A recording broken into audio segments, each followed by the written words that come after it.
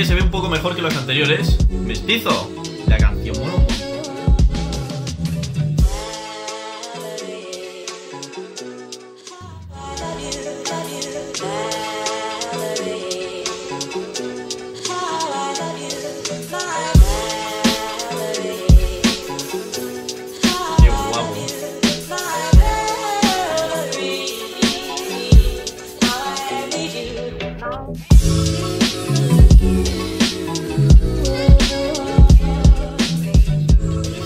Muy bien hecho el vídeo, Quizás se podría mejorar un poco la calidad en torno a que está un poco, no a 720 parece, pero quiero decir, la realización y eso está muy bien hecha.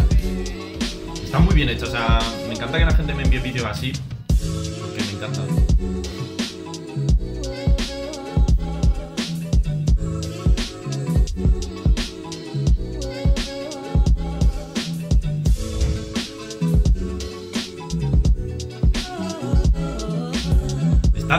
Tan bien hecho que es que ya me parece irreal, no sé por qué.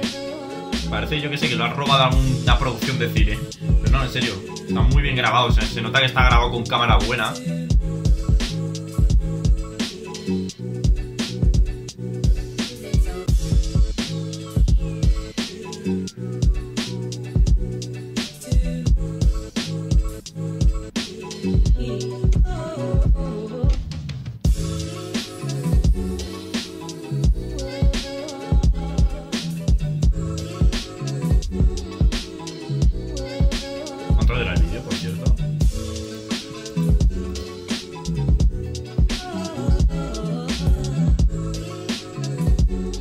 Me callo porque es que os dejo disfrutar con el espectáculo. Es que no hace falta que comente nada, ¿no?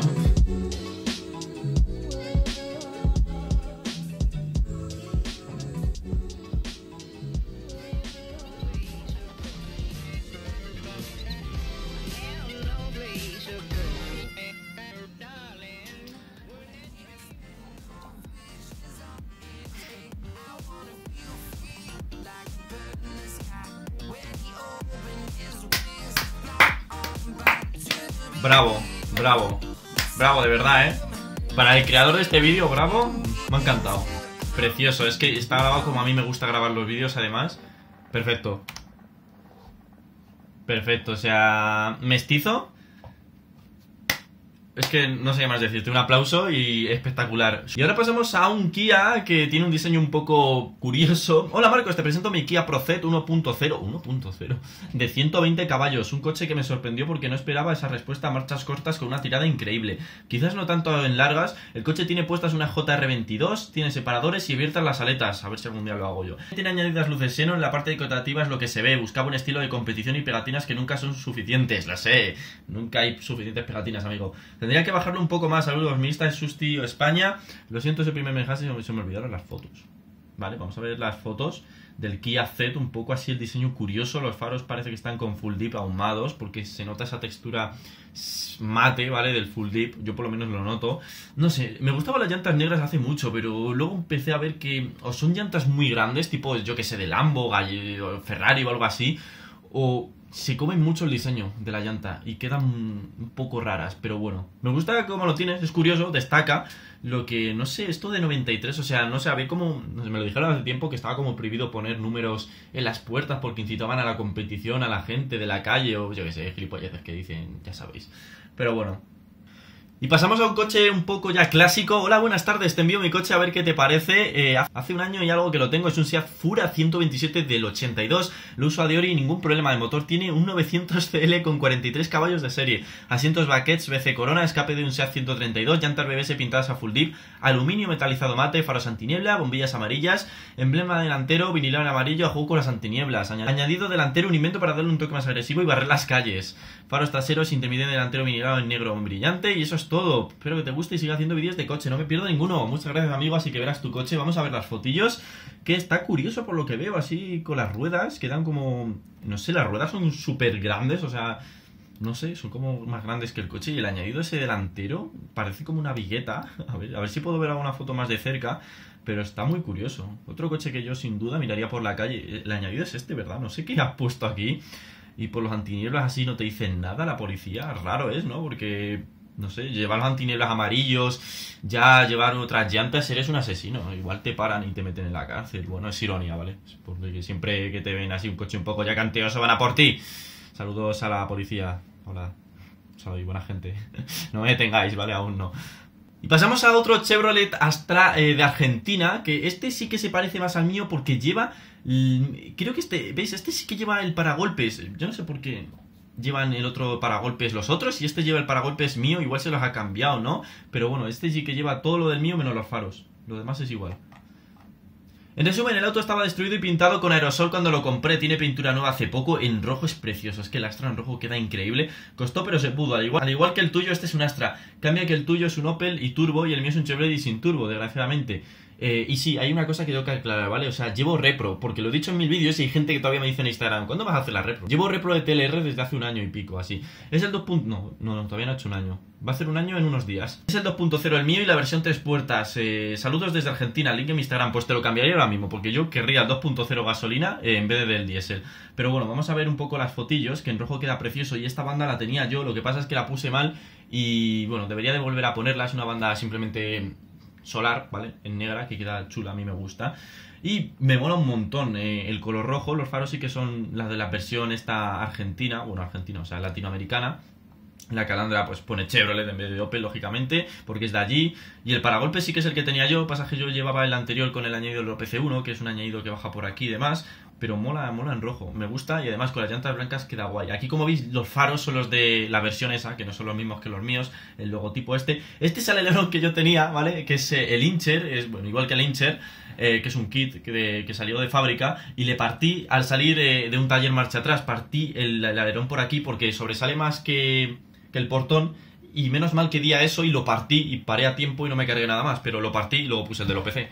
Bueno, aquí me envían un coche que... ¿Veis? Ya dudo que sea de la persona, pero... yo qué sé. Johnny me envía su MK4, es un Golf 4 TDI en 220 caballos. Madre mía, pues sí que la subió, ¿de cuánto es de serie? Y bueno, me pongo a contar lo que tiene, creo que no paro nunca, pero así por encima: motor preparado, mangueras de silicona, asientos semicabaquets recaro, frenos de 4 pistones, latiguillos metálicos, suspensión neumática hecha a medida, volante hecho a medida, relojes de medición, interior OEM completo. OEM, para la gente que no lo sepa, es... el que sale de serie, ¿vale? Con algún... es Original Element Manufactured en inglés, o sea, elementos manufacturados originales, con piezas del Volkswagen Bora y Volkswagen R32. Bueno, puedo escribir la Biblia aquí y no es plan. Un saludo y si quieres seguirme, pues Johnny MK4 en Instagram. Vale, vamos a ver las fotos que nos has enviado y el vídeo. Vamos a ver, madre mía, las fotos, es que las llantas quedan preciosas y las fotos en general quedan preciosas y los asientos son preciosos. El coche es precioso, mola un montón. Ya os digo que este modelo siempre me ha gustado. Está muy bonito, el negro mate. Nos ha dejado un pequeño vídeo para que veamos un poco lo que sería el coche por dentro, tanto por fuera, con la pantallita. Joder, pues está muy bonito, muy currado por lo que veo. Y no sé, me encanta. Y los asientos son la hostia. Pensaba que habías quitado los de atrás, ¿no? Sí que llevas ahí a bar, entonces sí que tiene que haber asientos. Yo lo próximo que voy a hacer es quitar los asientos. Joder, el interior está muy bonito, con los relojes y eso. Me quedan muchísimos correos, de verdad. O sea, ahora mismo estoy por la fecha del 7 del 6, o sea, 7 de junio. Voy con un mes y pico de retraso. Y con los correos también. Bueno, Alberto me envía un coche de carreras directamente. BMW M3 1995. Es un BMW M3. Me lo compré hace un año y medio con los ahorros de toda mi vida conseguidos con algunas chapucillas y trabajos temporales. Tenía alguna modificación estética y alguna de motor. Ya lo he preparado a fondo estéticamente por fuera, ya que falta preparar interior y algo de motor. Tiene una Japan Racing, un pedazo de alerón. Lo quiero montar una línea de escape y preparar a fondo interior, motivo por el cual no hay fotos del interior. Cuando lo prepare o esté terminado, hago un vídeo a fondo. Le faltan cosillas de motor, por ahora rondará los 300 caballos, pero al terminar lo pasaré por el Dino. Me gustaría dejarle sobre el 350 más o menos.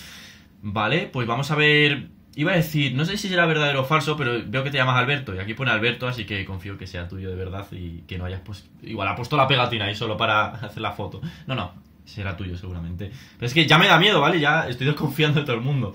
Vamos a ver las fotillos y eso, que pinta muy guay, ensanchado así para carreras, o sea, M376, ¿no? Es el 36, no lo has puesto, pero sí, es el 36. Por lo menos lleva el alerón del M376 y Yokohama para hacer drift. Este coche es para hacer drift ahí a muerte y quemar las ruedas. Las llantas me encantan.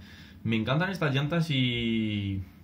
si me las quieres cambiar por mis BBS del Astra, yo podría hacerlo, ¿vale? O sea... si alguien me las quiere cambiar, en serio, Yo quiero estas, ¿vale? Me gustaría poner de este tipo. Quiero la rota grid, pero me da igual cuáles sean. Más o menos me gustan todas. Si alguien me las quiere cambiar, y aunque sea tengo que dar algo de dinero por mis BBS, se las cambio, en serio. Es que me gustan estas llantas y estuve a punto. Pues si alguien se anima, ¿vale? Y las quiere quitar o yo qué sé. Seguro que alguien las tiene de los que ve el vídeo. Muy chulo el M3, L36, me gusta mucho este modelo. Llevo como 1 hora grabando, seguramente esto está ya en el segundo vídeo, pero yo qué sé, yo sigo aquí grabando como un loco. Pasamos a un BMW 30 que el otro día había bastantes en la quedada y sonaban bastante y para el drift iban muy bien.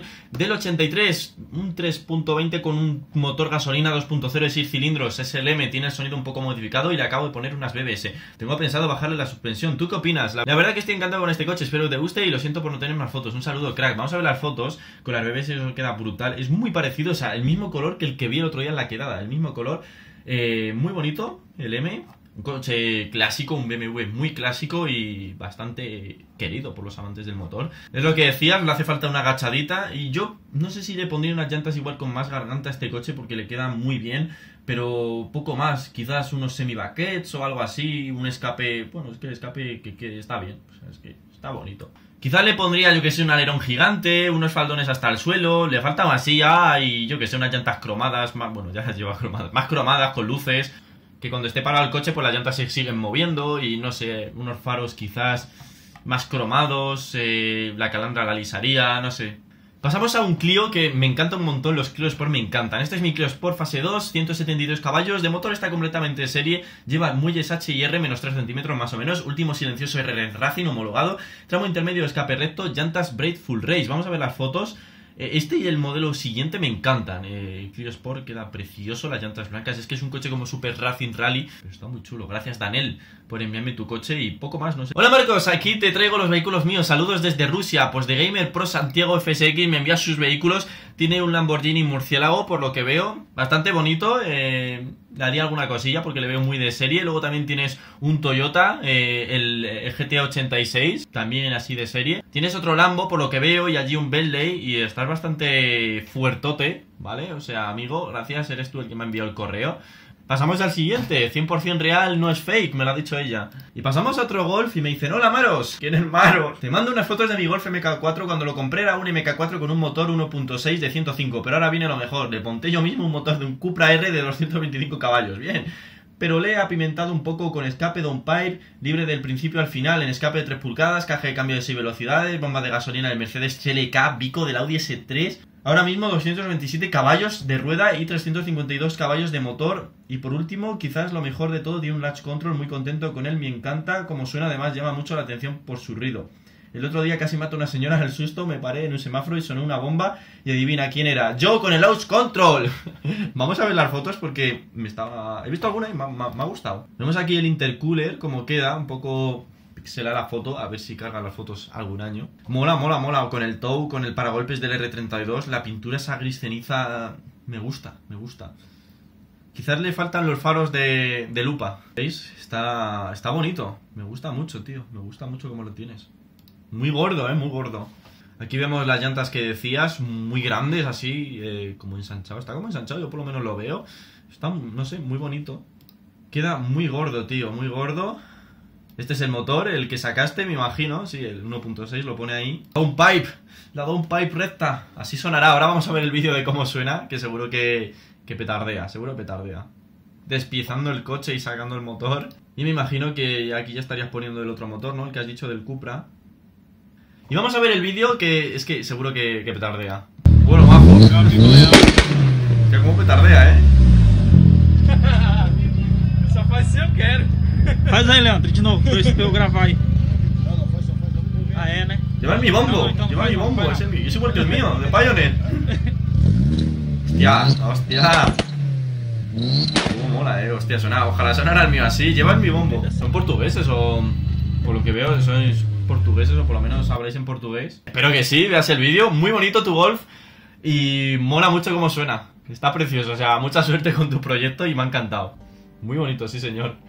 Y bueno, vamos a acabar el vídeo. Estos son los dos vídeos que os dejé preparados para cuando no iba a estar. Este me imagino ya será el segundo, ¿vale? El otro pues se habría cortado así sin más. Y en este ya acabamos porque yo lo tenía que grabar del tirón. Así que perdonadme, en cuanto vuelva subiré más. Hola, no sé si te acuerdas de mí, soy el chico que te habló por Instagram. Te dije que mi padre tenía coches chulos y que si querías hacer un vídeo o algo, de momento te envío las fotos de nuestro RX7. Pero también tenemos dos Abarth 500 preparados, un S2000 compresor, RS4 con frenos carbocerámicos, CRX del SOS con suspensión neumática. Seguramente te enviarán unas fotos de ellos en otro correo. Aquí te dejo las fotos, me llamo David, un saludo. Aquí vemos el RX7 que sígueme la cuenta de Facebook Donaire Performance y pone Donaire, así que confío que serán tuyos realmente. Es que ya no confío en nadie. Y estamos viendo aquí las fotos. Madre mía, vaya pedazo de cacharros, ¿no? Joder. Quizás lo de las puertas que se levantan para arriba no me termina de convencer, ¿no? Pero bueno, como veo que el coche está así preparado tipo para carreras o eso parece, ¿no?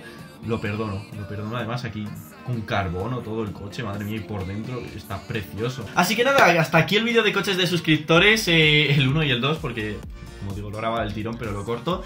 Así que nada, si queréis seguir enviándome vuestros coches, tenéis toda la información en la descripción. Simplemente pues enviarme vuestro coche de la mejor manera posible para que en el canal salga de la mejor manera, la mejor calidad. Un poco más, seguidme en Twitter, seguidme en Instagram para estar informados de todo. Y nos vemos en la próxima. Bye.